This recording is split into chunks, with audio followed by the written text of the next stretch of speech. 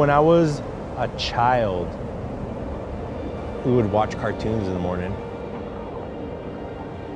And I could specifically remember the Mickey Mouse short cartoons. And there was this one episode when he's hunting upland game with his dog Pluto. And ever since then, I've just been very interested in it.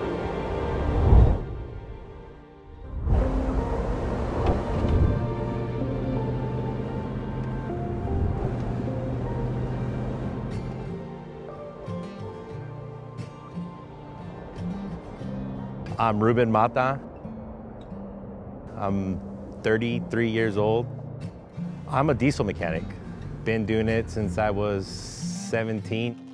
So I'm fortunate enough that I get to do that for a living.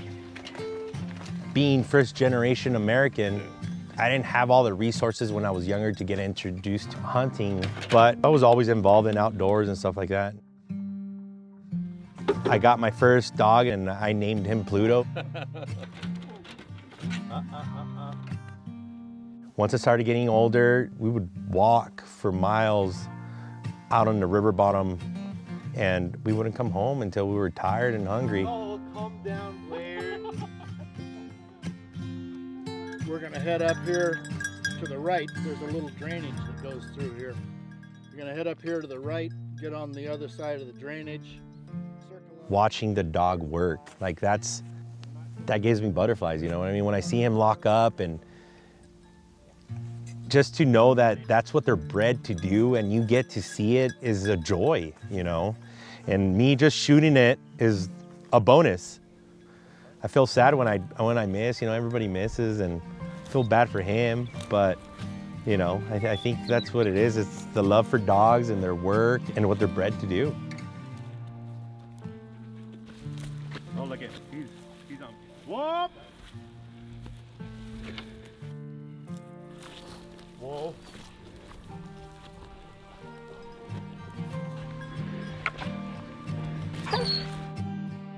Oh, the hawk got one. Oh. Heel.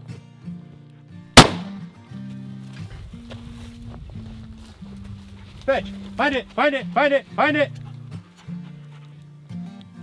Fetch! Good boy! Right here!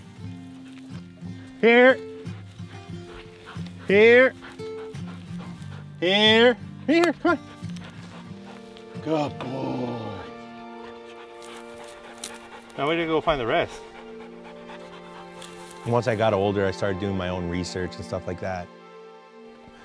I tried searching public property and like how to get into hunting, and search. I came across this one club. Of course, they want every penny in your pocket.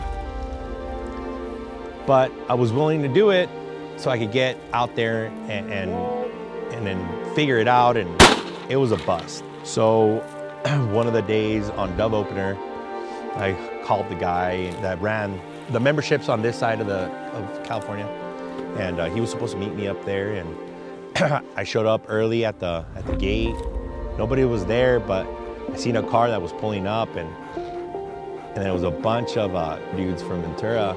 I asked them if they were involved with the club that I was a part of. They kind of giggled and said, "No, we're here on our own. We're with Quail Forever." Good boy. Fetch it. Attaboy. Bring it here. Here. Here. Here. Good boy. And it was tough, kind of humbling yourself and asking if you could tag along, because a lot of people don't like new people coming around. So they were gracious enough and nice enough to take me with them. Had my son at the time, and been history ever since with those guys.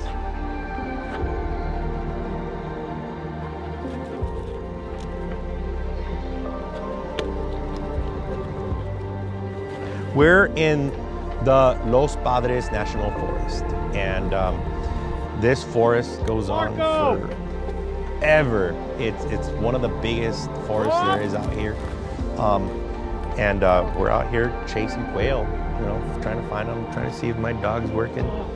His nose is working good. He did pretty good today.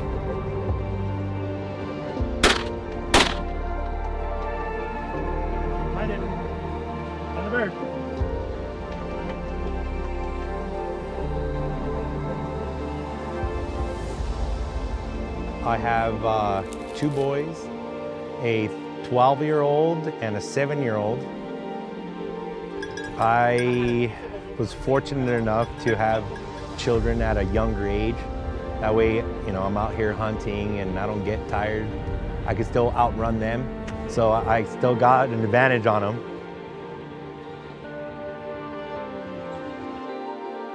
My 12-year-old son shot his first wild bird today with a beautiful CZ over-under that he had the opportunity to use today.